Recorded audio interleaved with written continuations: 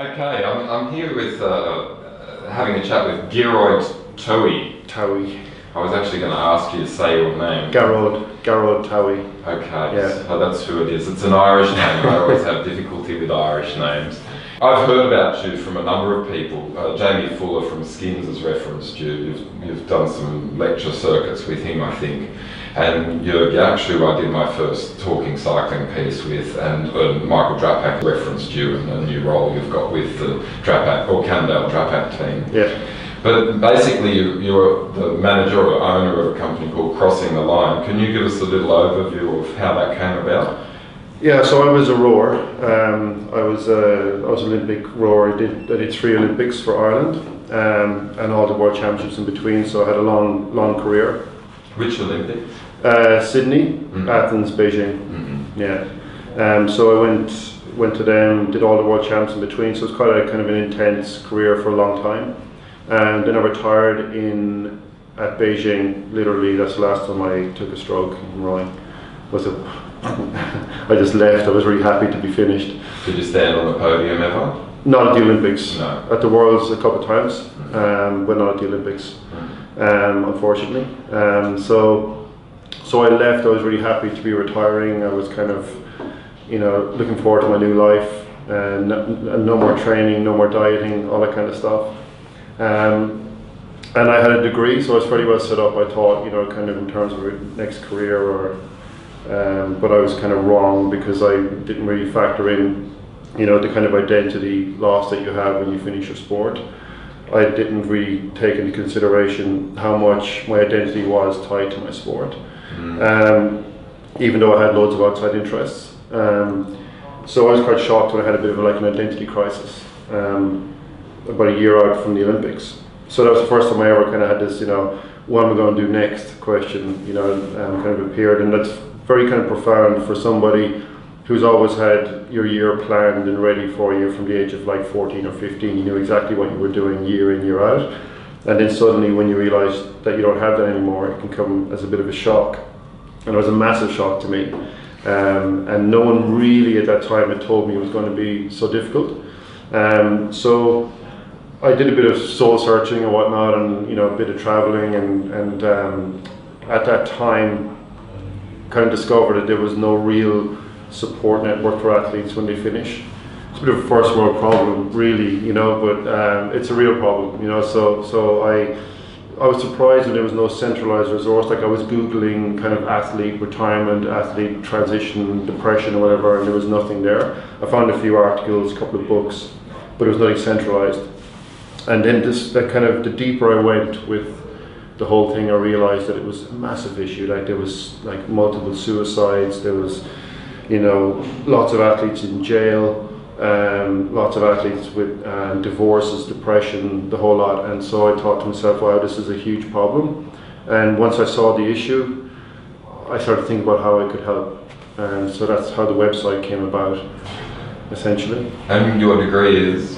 Natural science. Okay. Which is completely connected to what I'm doing now. Not. I did it to tick a box in a way, because I was big into adventure. So during my rowing career, I did stuff like the transatlantic rowing race, and I do expedition races. The multi-sport, multi-day races. Loved them, and so I was very connected to nature, mountains, oceans, and the idea of doing my degree in natural science was to be like a field technician down in Antarctica, something like that. That's where my head was going with that. But like really, it was just to kind of get a degree. So there wasn't that much thought put into it, which is something looking back that I regret, because really, if you're thinking about a new career after sport, it's connected to your passion. You have to be passionate about what you're doing, and that's a journey that takes a while, really. Yeah. But I did the transatlantic rowing race in 2005, and that kind of changed my outlook with adventure a little bit, because we nearly died a few times on that trip. So I kind of thought to myself, I'd like to enjoy my life a little bit more before heading on more adventures.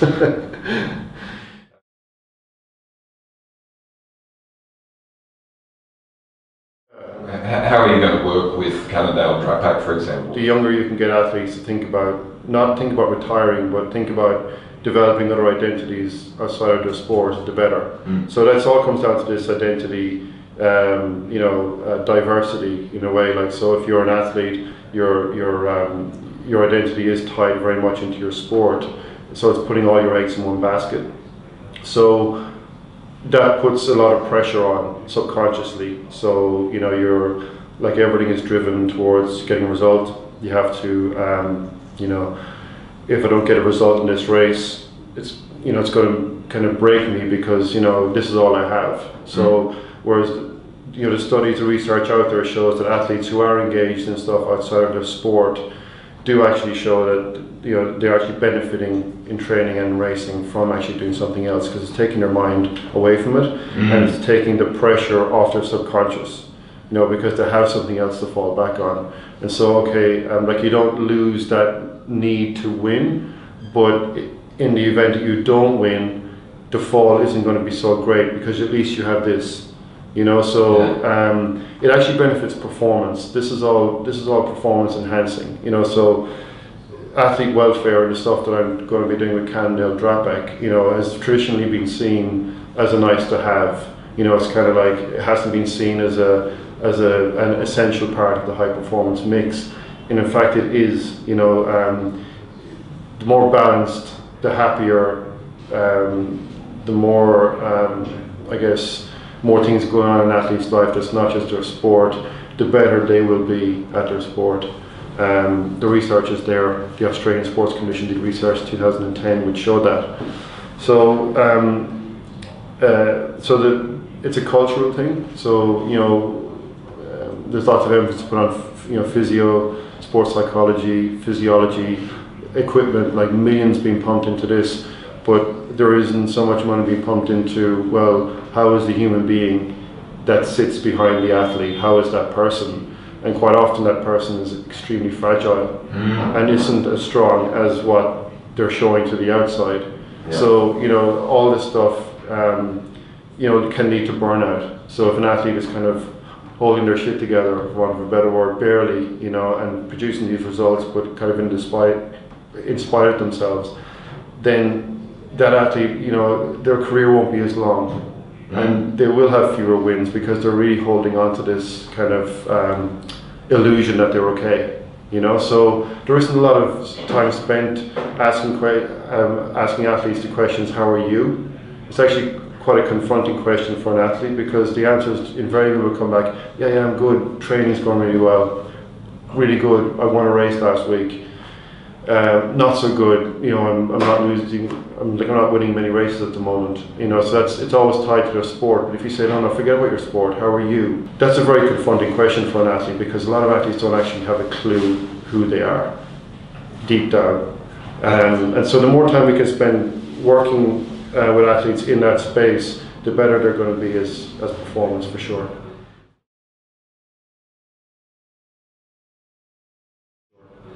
I think there's a key player in Australian sport, or cycling, which is my sport, that's about to come into that understanding, and that's Anna Meares. She's been a highly successful athlete. She's won gold medals at the Olympics and been flag bearer for Australia at the most recent Olympics. And what would you say to her at this point?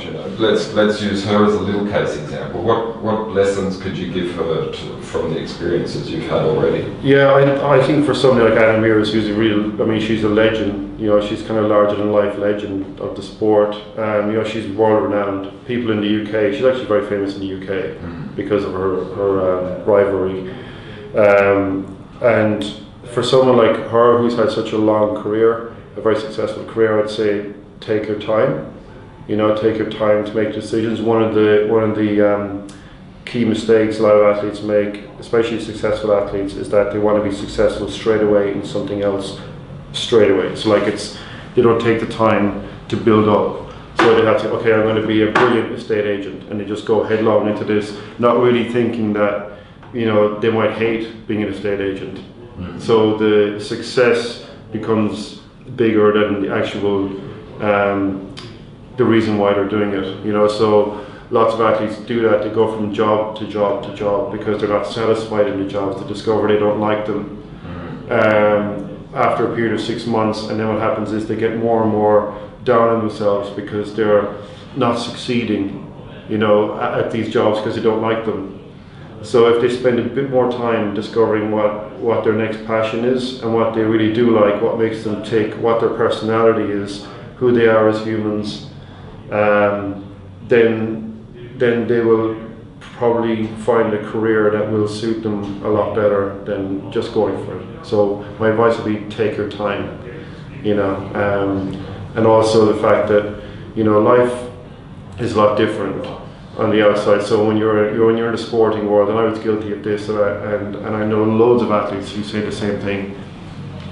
I always thought life after sport was going to be a doddle. Like, I thought what I was doing was so hard, and that everything I did after my sport was going to be a doddle, right? And then you realize the grand illusion. Absolutely, yeah. And then you realize how lucky you really were. Just be paddling that boat and have no other concern. Absolutely, you know, we didn't have to pay taxes, we didn't have to do accounts, we didn't have to do any of this stuff that you got to do in real life. I know it doesn't sound like much, but actually, you know, if you don't do your tax returns, if you don't, you know, do your finances, that adds stress to your life, you know, and these are stresses that you never had as an athlete. And, you know, I think a lot of athletes don't understand how difficult life is after sport in that regard, and how easily you can get stressed about little things. You know, the little things can really stress you out. So I think getting a concept of like going, okay, life is still going to be hard, but in a different way.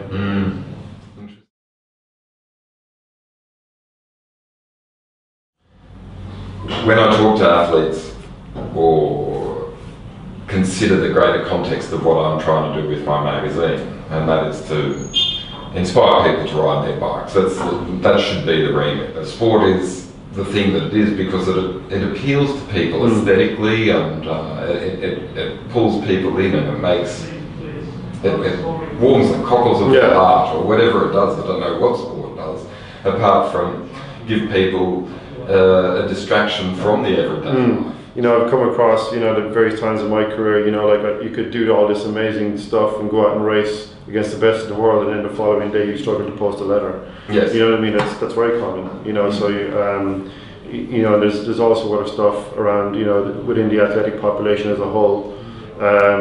You know, there is quite a number of athletes who, you know, a lot of people don't believe in ADHD or ADD, but being on that spectrum of, you know, attention deficit, or lots of athletes are on that spectrum. Because, you know, a sport lends itself to that, you know, the hyper focus, being really focused on one thing that you're interested in, and stuff you're not interested in is a nightmare, you know. So stuff like that, you know, when you retire, whilst those kind of conditions might be good for sport, and you're treating yourself with your training. So sport could be the replacement for Ritalin, is the absolutely 100%. But then when you finish your sport, if you don't know that you have this condition, or then, you know, it rears its ugly head again, but in the real world. So like you don't have your sport anymore, so now you're dealing with ADD in the real world, and you might be doing stuff you're not very interested in, and someone with ADD, they don't like doing stuff they're interested in. So then the cycle of failure happens, and then what happens is that people's self-esteem gets really knocked, you know, and athletes are generally very tough on themselves in terms of succeeding and doing the right thing. You know, that if they're not seen to be doing the right thing, or they're kind of, because they're not interested really in what they're doing, then the cycle starts, and sometimes athletes just can't get off it.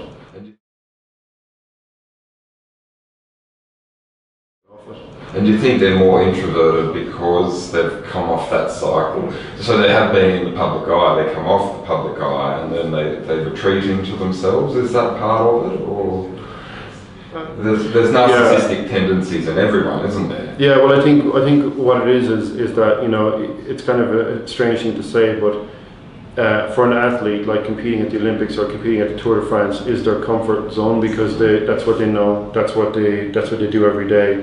It's where they know what they're doing, when, and what their performance is going to be. It's a very measured environment that they're very comfortable in. So for a lot of athletes, being competing in something that extreme is actually their comfort zone. So when that stops, suddenly they're put into a world then where they don't have those anchor points anymore.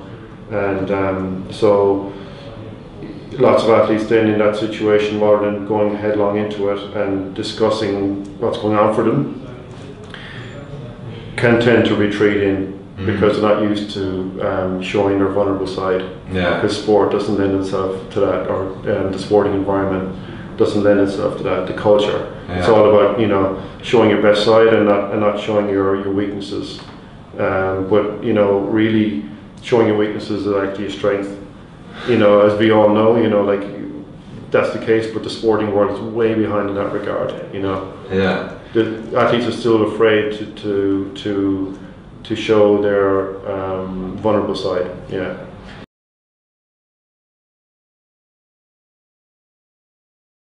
It's a real simple premise, but a problem shared is a problem halved, or something along those lines, and that is exactly what you're talking about. You bottle it up, and then you tell someone you don't know why you're telling them, but once you've done so, you feel a lot better about it. That's the idea of this Are You OK Day, for example. Yeah, absolutely. You know, and the thing is with sport, like we do our workshops with Crossing the Line where we go out to teams and you know, and we talk to the athletes about, you know, self-awareness and teaching some skills around that. And we'd always do a questionnaire afterwards, like an anonymous questionnaire. And one of the questions we ask is what's the biggest block to you divulging your personal problems? And the number one that comes back is fear of deselection. So the fear of the coach seeing them in a different light, which might impact their selection. Yeah, that's 100%. Like always comes back as the winner. So for 18-year-old who's just signed a pro contract, what do you do to negate that? Yeah, well, I think the way to do it is like to get. It's not about saying you need to do this. It's about getting them just to be, giving them some skills to be more self-aware of who they are as human beings. And that's not in any way saying to them, you've got to do this, you've got to divulge your problems, because they'll have less problems if they're more self-aware. That's what I think. So you can get to a young athlete by giving them skills around, you know, emotional intelligence, regulation, all that kind of stuff, and you know, so you're actually solving some of the issues while they don't even know it. So really, what we're trying to do is to make them self-aware to such a point that they actually don't feel they need to divulge any personal problems because it's not bothering them. You know, because they've got more of an awareness about who they are. Is that psychology 101? I don't know. Is that? Well, it kind of is in a way. I'm not a psychologist, but we actually work with psychologists in this. But it's sort of like it is. But in sport, it's kind of, it's way back in the Middle Ages in terms of this. It's like, you know, it's really it's sports can save a lot of money and do their athletes a lot of favors by spending a bit more time in this area, you know, for sure. Athlete self-awareness or human self-awareness. I mean, there's some stuff that we're delivering in workshops that I've learned since I've retired. And I'm standing there talking to the athletes about this, and part of my brain is going, God, I wish I'd known this when I was an athlete, you know, and it's basic stuff, you know what I mean? So I think, as you mentioned earlier on about a 14-year-old athlete coming in, you know, you're kind of fast-tracked. Suddenly you go straight to winning races and you're like, wow, now I'm a machine that needs to win races. And what happens is the human being gets parked a little bit. But in fact, the two need to move together. You know, the athlete needs to grow, sorry, the human being needs to grow at the same speed as the athlete. Otherwise, what's going to happen is that when they retire, you'll have a fully developed athlete, but the human's going to be a 13-year-old boy. And that's one of the problems about the athlete retirement thing, is that there's lots of 13-year-old kids in 35-year-old bodies, you know. And it's a big danger. They want people to be basically emotionally immature.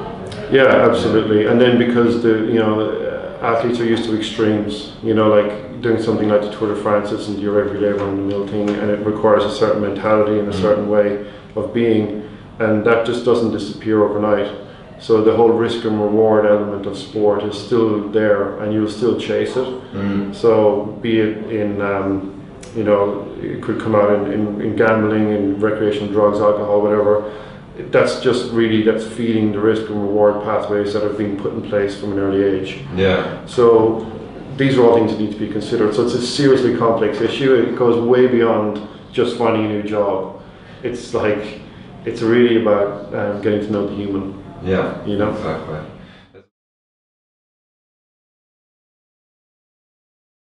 Other people, what I say to coaches when we're educating them, we do work with coaches too, is that look, the difference between, do you want to be a great coach or a good coach? And the great coaches are the ones, you know, who always used to ask you, how's life? How are things going? You know, they'd always go that bit deeper with you and ask you what was going on. Like anyone could be a good coach. You can be a good coach by just doing the numbers and you know, rattling off training programs, but to be a great coach, you've got to go that extra step and tap into who it is you're actually coaching and not just the numbers. Coaches don't realize that, you know, you could be a father figure. You could be a father figure for an athlete and you wouldn't know. You've got no idea, because the athlete will never tell you. That's the role a coach might have, and lots of coaches don't understand that. So if you're using, you know, language that's not favourable, then that's going to impact that athlete a lot more than just another athlete who doesn't think you're a father figure. You know, so it's a very delicate job coaches have, you know. And I think the more the world evolves and the more that we're dealing with a new breed of athlete now. You know, the new generation are different to us. You know, like they've got way more distractions in their life. They've got social media. They've got all these things going on. So coaches need to evolve with that as well. Like the old school isn't good enough anymore. You know, we have to start looking at, you know, the old school is great, but also you know, bringing in this new school stuff and this kind of awareness stuff is coming more into play. Yeah. You know, so coaching really has to evolve with the times. I agree. And I don't think it has.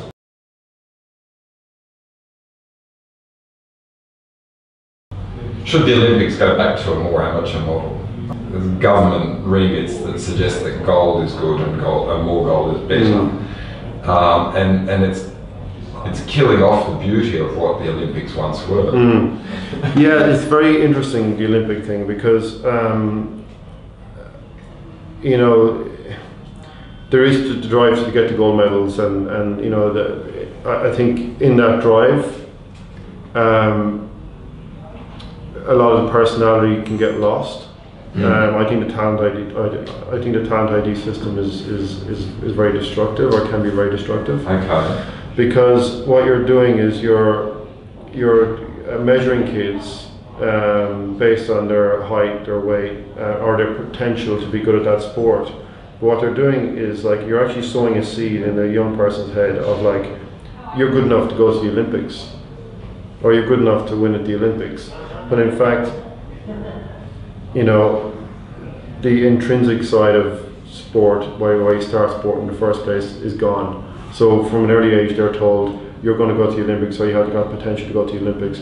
Whereas, say, I started sport not from that side, but because I loved rowing. And I loved rowing because I loved being on the river. It was a beautiful place. I had my friends there, my family there. Everything was perfect.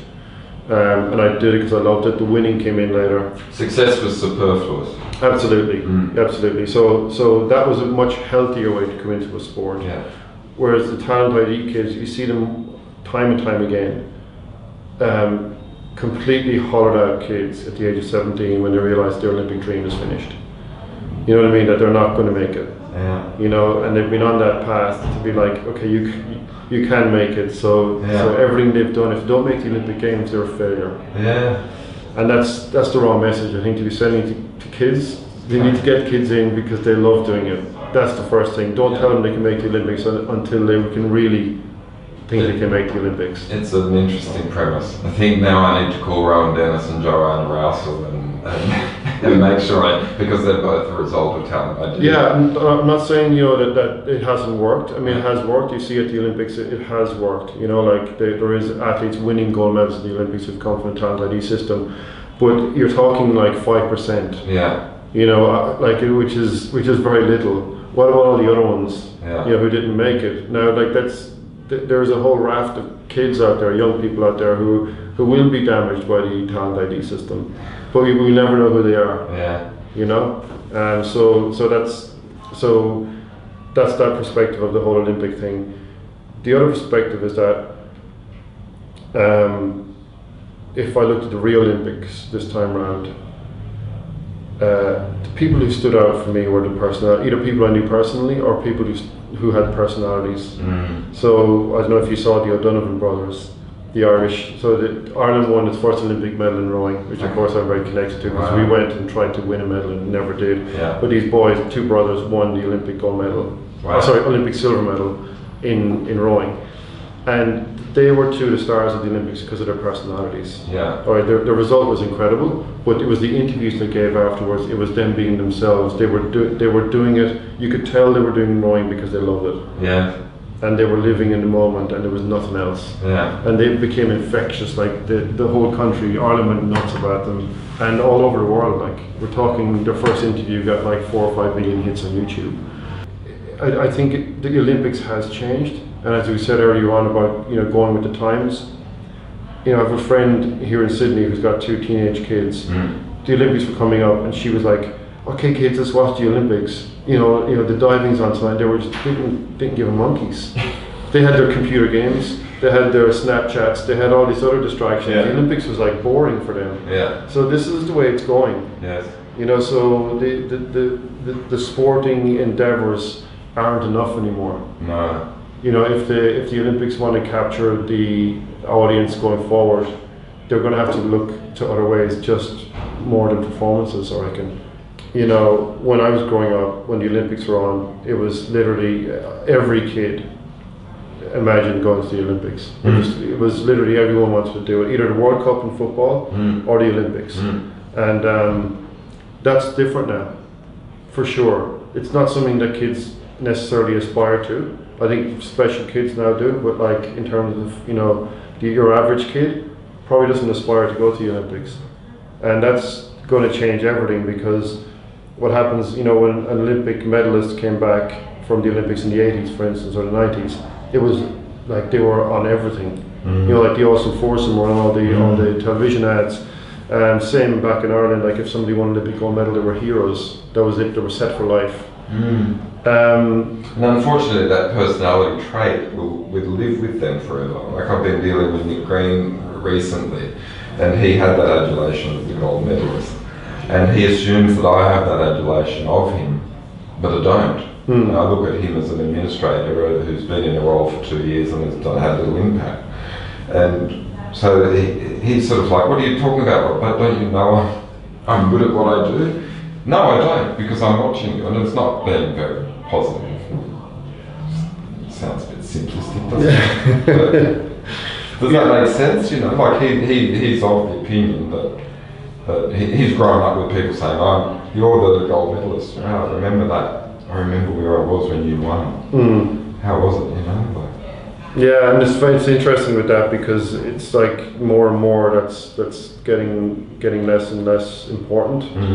For people, and I think that's one of the challenges for the future Olympians and future sports stars coming back from big events, expecting there to be lucrative deals, people loving them. That's going to get less and less, I think, with this new generation, because it's like, okay, it's the Olympics, okay, well here's a Pokemon, I'm going to chase that instead.